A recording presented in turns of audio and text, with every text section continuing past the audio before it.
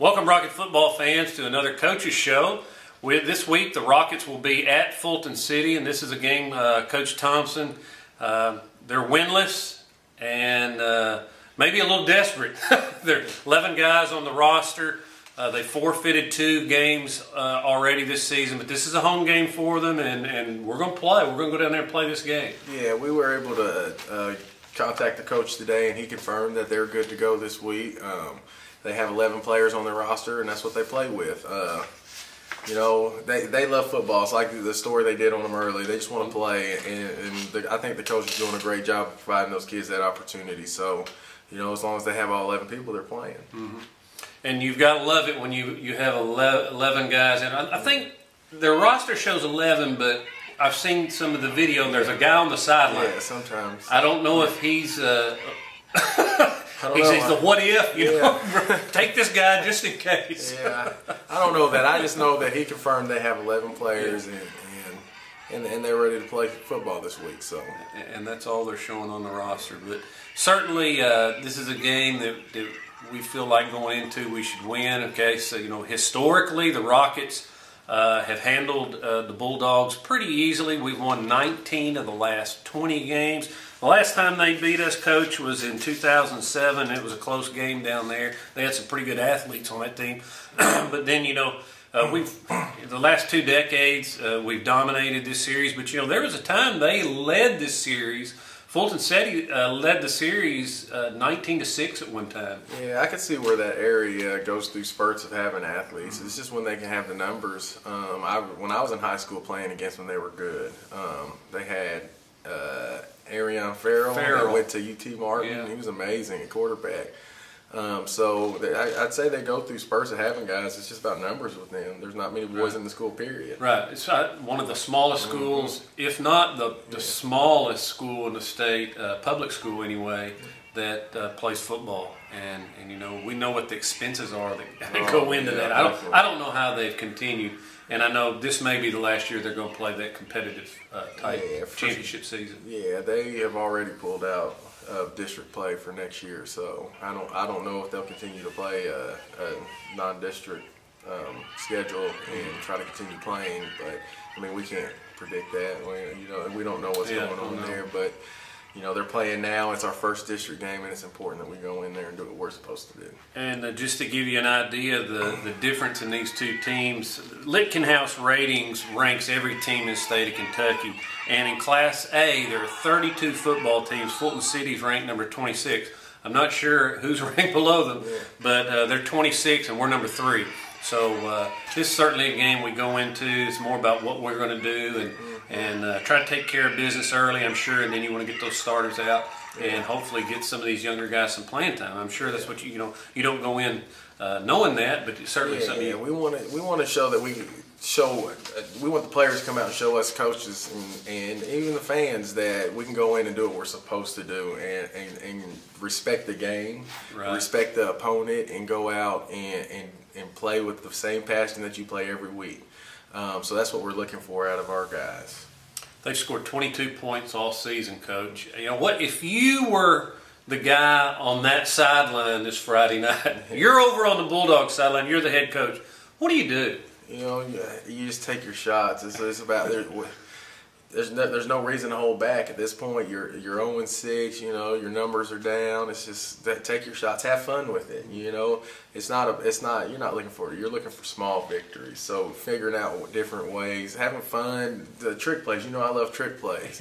Just having fun with that stuff because it's fun for the players. So when you only have 11, you know, that's the way that you can go and find some ways to maybe get in the end zone and get some excitement going. The halfway point of the season. They've kind of always been noted for that, running a lot of those trick plays, and like you say, just playing for pride. And any boy that can walk and chew bubble gum's probably on the team. You know, and you know, you got to tip your. They're big old boys. I'm telling you, they got some big boys. They got some guys that can move. It's just there's not many of them, so you know, we still got to go out and play football and do our job. Well, I know this is a game that. Looking on the schedule a few weeks ago, we said, gosh, we hope we play, you know, because it's not fair to to our kids not to be able to play all 10 regular season games. You know, we've got some guys that are really chasing some career highlight, you know, the record book. Hunter Boone right now is #1 in Class A in passing, and his brother Tyler Boone's #1 in tackles. That's pretty nice to have, isn't it, Coach? That's awesome. The Boone brothers at it again. No wonder awesome. We're 4-1 and almost 5-0. Yeah, that's good. You know, seeing, you know, we don't want to lose this game because we don't want, for your seniors especially, you know, this. So Coach Starnes used to always do. This is the last first day of camp week. You know, this is their last first district game ever. For the senior, you know, for the senior class. So we want them to have that opportunity and go in and be able to do what they do. You know, so. Before we go any further, I want to be sure and get our trivia question in this week, and I have it here. And this is pretty tough. And he keeps doing better and better. You know, I think we've got a couple of guys who've dominated the question. So Andy says we're not going to throw that slow curve at him this week. We're going to throw him a slider, a wipeout slider. So get this one, guys. Okay, this former Rocket football player is the only Crittenden County player to score 4 touchdowns in a football game and to score them 4 different ways. So we have a receiving touchdown, a rushing touchdown, a punt return, and a fumble return for a touchdown.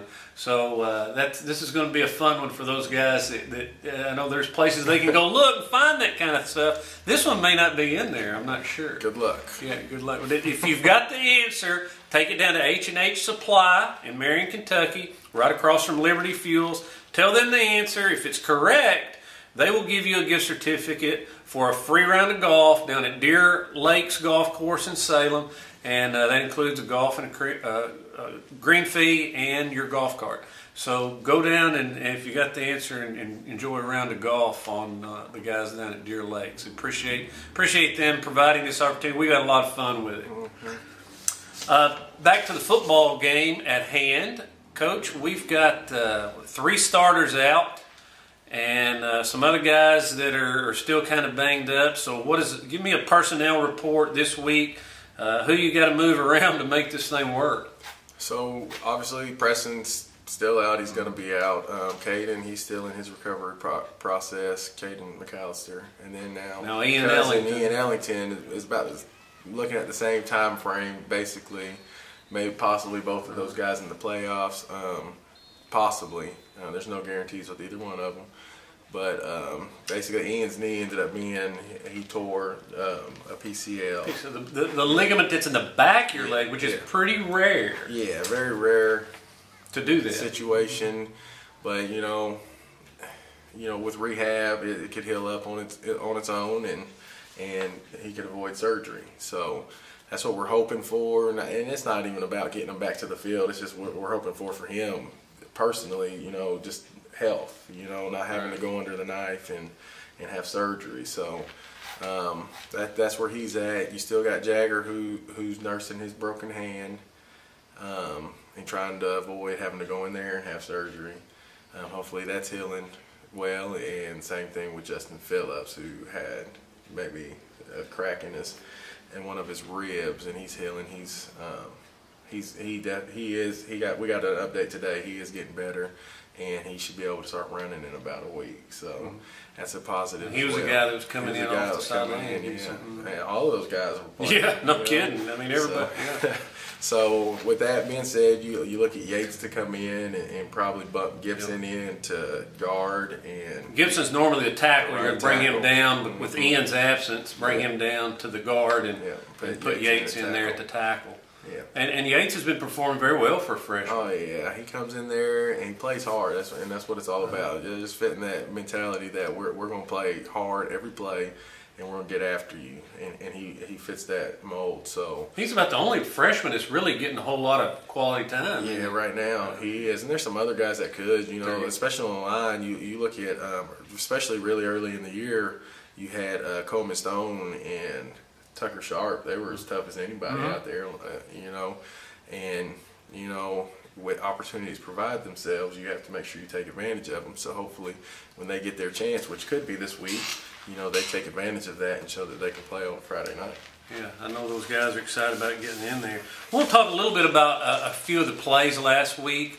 Brandon Lamey's pick six was a big one. He said after the game, I did a little video of him, and he asking which was his favorite play, or maybe that was on the podcast, but he said definitely the pick six. Yeah. Take us through that play a little bit. From my view, I saw it the whole way, and to me, as a quarterback coach, you hope that quarterback doesn't make that throw, but he just kept his eyes on it. It was predictable, just like we thought, and Lamey sat and broke on it, hits him right in the chest like he was the receiver, and he takes off. When Lamey has the ball in space, he's just as explosive as anyone. And right down our sideline. Right down the sideline. It's exciting, Yeah. So I'm behind the play, and probably 10 yards in front of me, Gavin comes off the sideline and just clears out 3 or 4 people.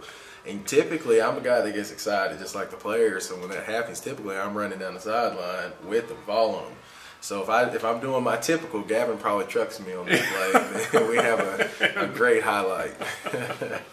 So. Of course, Braxton Winters had a pick off too, and it was just like it was thrown right to him. Straight to him, just undercutting route. Well, I mean, just undercutting routes, basically, being where you're supposed to be, and he did a good job. Sitting right there. Sitting, doing what he's coached to do, and then get some yards afterwards. He's a guy that can move with the ball as well. Well, who got the belt this week? Pretty sure Lamey got it. There was some, there's opportunities for points elsewhere, so it was actually a really close thing. But once you get that defensive touchdown, that's pretty big. It basically takes you over the top. And that's what won his heart over this week. For a guy scores 4 touchdowns and he picks the defensive score out. Yeah, and he loves it. He's the guy. He's probably, him and Gavin have probably been the most crazy about that belt and making sure that they are going after that belt. I always go back to the PreGame with Lamey. He lays out for a pick. It would have been an amazing pick if he made it. He lays out, doesn't get it, and he's upset. He just made a play, and he's upset. But in the back of his mind, he's like, "I might have just missed out on that belt." I keep promoting this. We're going to have a segment. Our player segment's going to be on that belt. We're still working on it. It's one of those, it's when you're shooting for an Emmy award, you got to really put a lot of time and energy into it. The other play I want to talk about, speaking of Emmy awards, the pass catch that Peyton Riley had was one. That was one for the big screen. Yeah, definitely. And for us, people that are around him every day, that's nothing. That's what he does every day. You watch him practice it at practice.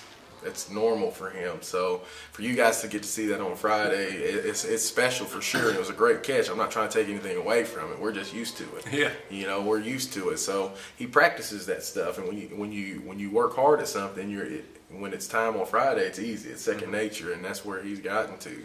He has great focus and great hand-eye coordination. He's got great control of his body. So we can see him make a lot of catches like that going the rest of the year.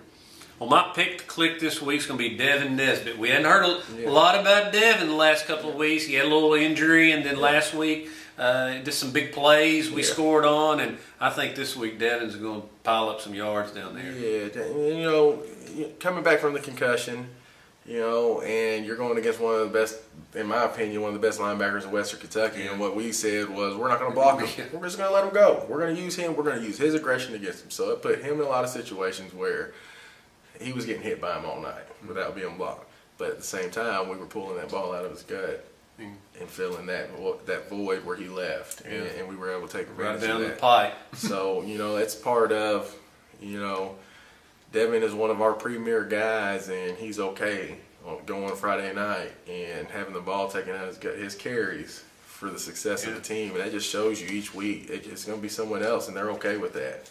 So, that's just huge. It shows a lot in his character and the team's character, really. So, well, the Rockets are ranked number 7, Coach. We thought we might get a little uptick, but gosh, all those teams in front of us are pretty good, and they're playing well. Campbellsville's right in front of us at number 6. They're the team that the only team in the top 10 that we could see until we got to sub-state. If we get that far. But Beechwood jumped up to number 1 this week. A little shuffling there at the top, but gosh. A lot of good football teams up there in front of us. Yeah, we beat Caldwell. We pulled that out. We might have seen ourselves go up a little bit higher than we are right now.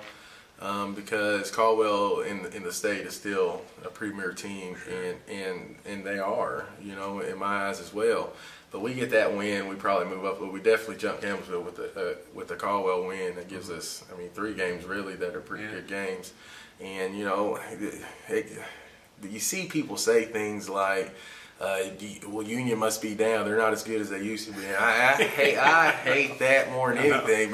Maybe Crittenden County is just pretty darn good, and I think that's the case. And I think we caught Union County off guard because they are a good football team. Yeah. And we'll see this week. Union County will be at Caldwell County, and we'll get a good look at how good Union County is. Obviously, if they play Caldwell, pretty close game, and we know what Caldwell's got. That's a big game we'll have our eye on this week. Some other games we'll be watching. Upcoming opponent, Ballard Memorial will be at Webster, and we've already seen Webster, so that's 2 teams with 1 win apiece. Fulton County 4-1 at Russellville 2-4. What do you think about that one? I think that we'll get to see what Fulton County is, because you know Russellville, they've taken their lumps, they've played a tough schedule, and you know they're going through their changes, coach, offense. And they're just young, but Fulton County, they're much improved according to their schedule, and we'll see. We'll see, because Russellville still, you have to think Russellville still might be a little chatter out there in different places for some of these teams, and that's going to make things interesting down the stretch. Another game we'll have our eyes on this week: Paducah Tillman's at Trigg County. Trigg County, you know, saved the game where we kind of handled them, handed it to them. In fact, you know, they're 4-2 going against a 4-2 Tillman team. Yeah, Trigg, something's clicked for them. They must be playing a lot different. And they hadn't played us. Yeah, and I don't want to sit here and take anything away from our win there. It's just that I don't feel like they were together out there. Just being out there on the field and just listening to the way they talk to each other and all that stuff. Well, they were coming off their only other loss at McLean, and that was a close loss. It's just different. It's difficult when you have a mesh to be successful. But something's clicked for them, and I really think that they're a team that can surprise some teams. Oh, yeah. Especially with Tillman having some injuries. Right, and this is a district game that Tillman really needs a win after losing Caldwell County. Definitely. Some other teams we definitely want to keep our eyes on, as we mentioned, Campbellsville, they're 5-1. They'll be at Russell County. That's not a district game. Russell County's a 3A team. But we'll always want to keep our eye on what Campbellsville's doing. But the other game over in that next district, Bethlehem will be at Caverna, and those teams have both 1 win apiece. So it'll be interesting to see. That game could determine who we might play in that first round. And then Fort Knox over there is idle this week, so we do keep our eyes on those guys. You know, Bethlehem, Caverna, Fort Knox very likely could be a first round game for us this year. Well, Coach, anything else this week? I know it's one of those weeks where it's hard to say a whole lot about your opponent. I don't even have any statistics on them. They're not reporting anything. And the main thing I want to say is we are playing. They have 11 people. Crittenden County will play at Fulton City this week, this Friday, 7 o'clock. And it's a shame we're not going to be in Rocket Stadium, because everybody's wanting another party like we had last week. Party every Friday. Sometimes you just got to travel a little bit.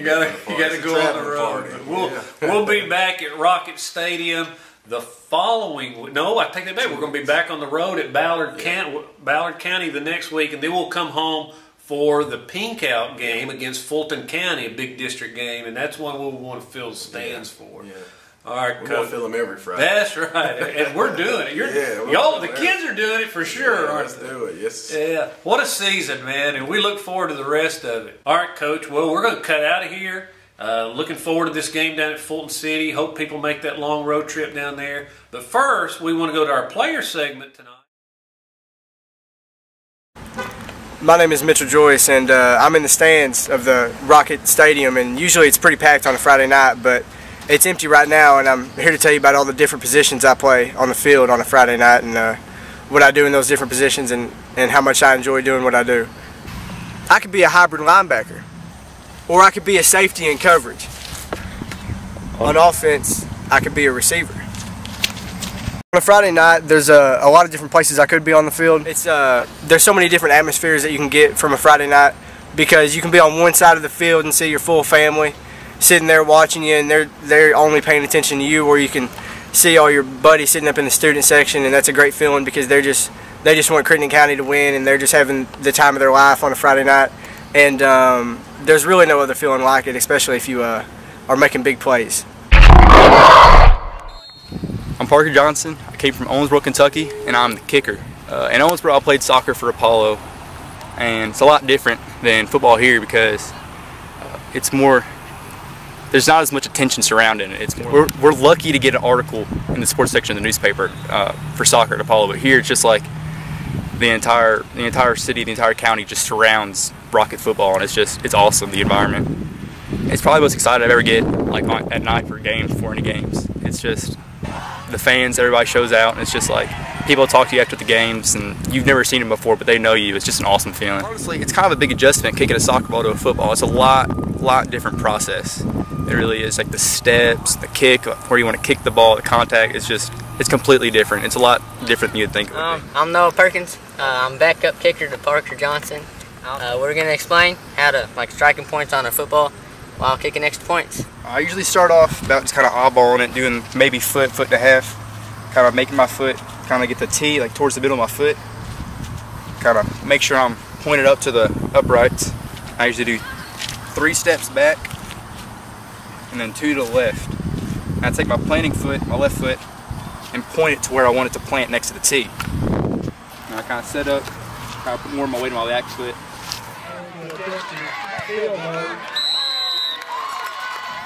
Kind of about like, it kind of gets like the furthest point out, like right here. You want to kick a little bit under that. The hardest part of your foot right there, so that's where kick it down to where it's the biggest, and it'll go the farthest. Alright, where you want to hit the ball with your foot is right here on your metatarsal. Right here is where you want to kick it, and you want to lock your knee and your ankle while you kick it, so you'll get the best part on the ball. I hope you enjoyed this week's player segment. And I hope you learned something about kicking a football.